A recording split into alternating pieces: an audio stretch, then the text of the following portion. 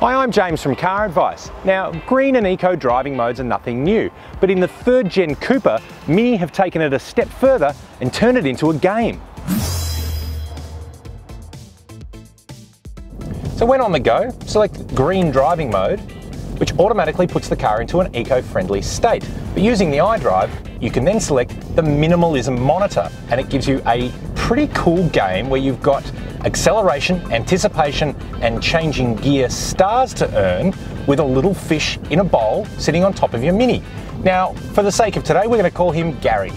Now, Gary responds to how you're driving your car. The smoother you accelerate, the more anticipation you give before braking, and the lower RPM gear changes you use, Gary gets happy and he earns a star. The more stars you earn, the happier the fish gets. Now, Gary's a pretty hard taskmaster. Your gear changes need to be under 2000 RPM, and if you're not paying attention, you'll lose stars faster than you earn them. Throw out the anchors a little bit too hard and you'll be penalised for your anticipation by Gary showing a pair of binoculars to say, hey, you should probably be looking ahead. A little too eager on the throttle, Gary's fishbowl spins backwards, water falls out and he's very unimpressed. Now, just having the car in green mode will increase your range because it changes the throttle mapping.